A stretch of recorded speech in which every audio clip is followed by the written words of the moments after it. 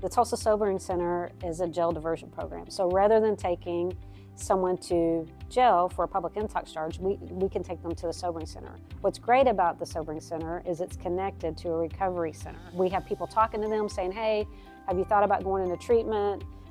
They can go straight over to detox. There's a little fast track program for that. Go to detox and then get into one of the programs.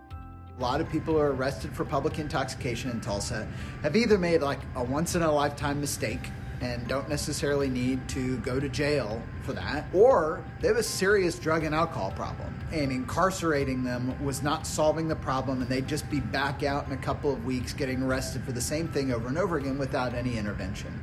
Prior to the 18th of October 21, I was on the streets for about 2 years, living wherever I could. Alcohol brought me, I'd lost everything. I'd been here many times before, I just never wanted to get sober until something snapped and I couldn't get any lower than the concrete I was sleeping on. We make sure that they're fed, that they are able to get sleep. We launder their clothes for them. We keep their belongings for them. A lot of times they're worried about what's going to happen to their stuff. So we make sure that they feel safe, that they feel cared for. We're able to assess them. Sometimes they don't want to stay. So once they leave, they know that they have a safe place to come back to. In 2022 alone, we had over 700 people take that option and go to the sobering center.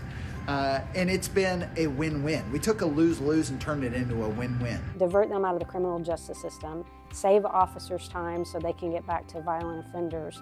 This is what makes Tulsa special. If you decide that, hey, I've had enough, I need help, that we're going to be here for you. I started with nothing, just my 2 feet.